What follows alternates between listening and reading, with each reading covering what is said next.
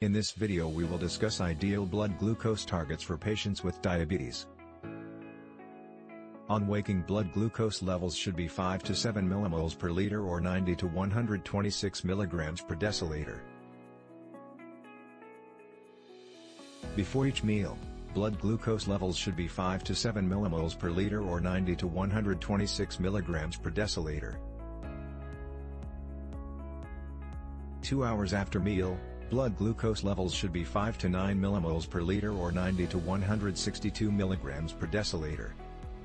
Peak blood glucose level, any time after meals, should be below 10 millimoles per liter or 180 milligrams per deciliter.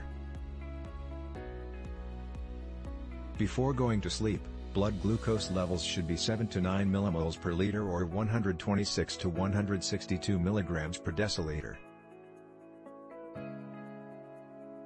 Before exercising, blood glucose levels should be 5 to 14 millimoles per liter or 90 to 250 milligrams per deciliter.